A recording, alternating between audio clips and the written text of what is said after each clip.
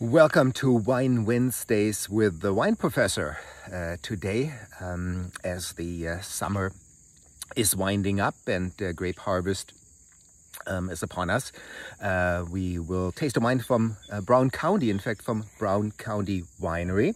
It's a wonderful Concord-based wine called Vista Red. Actually, see the Concord vine right behind me getting ready for harvest. Just a few more weeks. See the giant leaves here about the size of my head.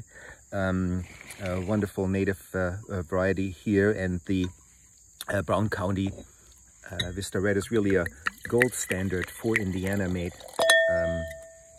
Concord wines, which are the most popular in the entire Midwest. So we've tasted those wines before.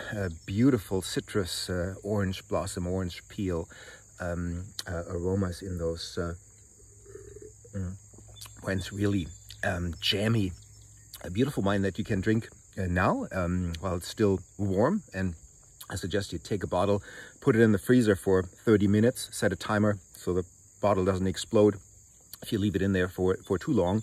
But put it in the freezer. Then get some ice, put it all in a blender, make yourself a nice refreshing slushy. Chilling the wine beforehand assures that it's not too diluted. When you put the ice in, you don't need as much ice. So you have a nice, sweet, crisp, tart summer wine. But as the days are already getting shorter, also have some of this at hand for the winter time. Throw some star anise, some cloves, some cinnamon in, maybe buy an organic orange and put the peel in, and you can make a wonderful malt wine with this, sitting around the fireplace on a cooler night, having a glass of nice warm malt Vista Red is just about perfect. The Brown County Winery is owned by the Schrodt family, and has been around for 35 years. 1985 is when it was started, and Dave and Cindy Schrodt have run the winery, and now their sons have been taking over. One of them, Jonas, is actually also a stand-up comedian, so we have the combination of stand-up comedy and winemaking here, and so another interesting combination here. So if you go to the Comedy Attic in Bloomington on occasion, you can go there, see people live, see the comedians live, or now also they have Zoom comedy meetings you can attend from your living room. But have a glass of wine with it and enjoy Jonas doing his tactfully distasteful comedy there. So really entertaining. He has spoken actually to the wine appreciation class a couple of semesters ago. Very knowledgeable, very entertaining, very funny guy, and an Indiana winemaker as well. So lots of things to discover in Indiana wine country. And if you go around the cornfields,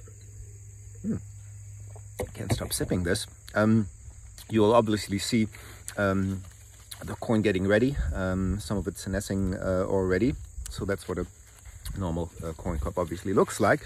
But what you'll see right now is also this interesting looking phenomenon here that is caused by fungus that is growing on the corn kernels here, forming those little nobular things. Although this looks kind of a little bit odd, no doubt about it, this is actually a delicacy. It's actually referred to as the Mexican truffle, and you can pick it right here in Indiana right now. It's used for making tacos and quesadillas, and in fact, those little nobules here you can chop up. You don't want to wait too long, then you get a lot of those black spores here. Can't eat it, but right now actually it's very nutritious. Lots of the amino acid, essential amino acid for humans, lysine is in here. So if you open this up, smells like really kind of a savory character, really tasty really delicious.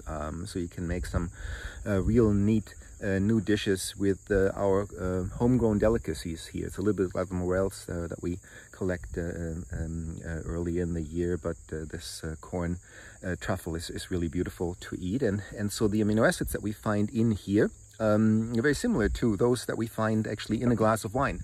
Wine has a lot of glutamine and glutamate in it. That's the amino acid that we have in soy sauce, in truffles and tomato sauce and Parmesan cheese, and that's what makes wine so flavor enhancing when we eat it with a good meal. And of course, any type of fungus, any kind of mushroom goes always really well with wine. So again, taste the local delicacies, be they wine or be they what grows around your house in the fields. And with that, support Indiana agriculture, support the farm wineries, and visit them.